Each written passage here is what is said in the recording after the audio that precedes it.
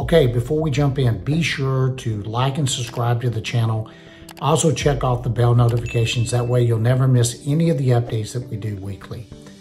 Also, my contact information is in the description.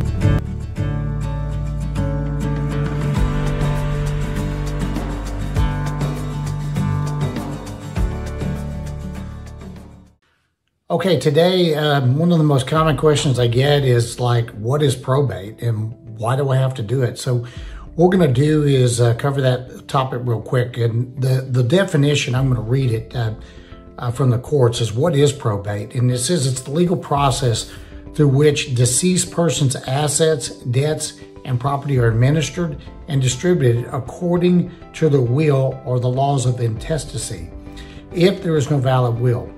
It is a court-supervised procedure that ensures the orderly transfer of assets and resolves any outstanding claims or disputes.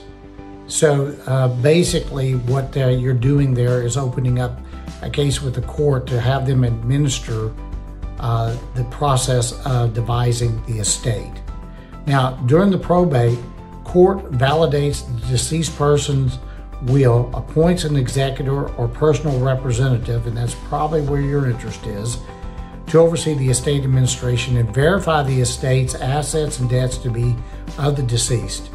The executor role is to gather the deceased person's assets, pay any outstanding debts, taxes, and distribute the remaining assets to the beneficiary heirs specified in the will or determining by intestacy laws.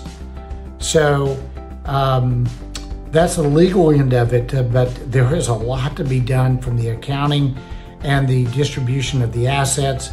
The accounting of all that has to be done, and that's where Legacy Transitions kicks in on the more non-legal side of it. Your lawyer will take care of the legal side of it, but much of this process is going to be done by you or people that will help you get through that, and that's where we kick in.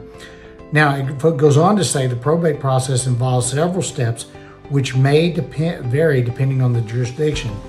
Filing the will and initiating the probate process with the appropriate court. And your attorney will do that. We have many attorneys that we can recommend to you for that.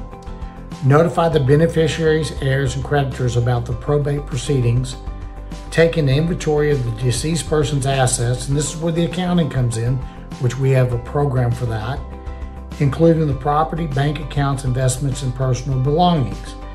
Evaluating and appraising the assets to determine the value, and that's another area that our team can help with, is evaluating the value of all the assets, not just the real estate, but also the personal property, and particularly with estate sales and stuff like that.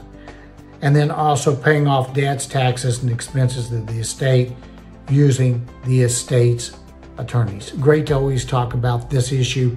If you have any questions, be sure to reach out to me. Again, thanks for tuning in, and until next time.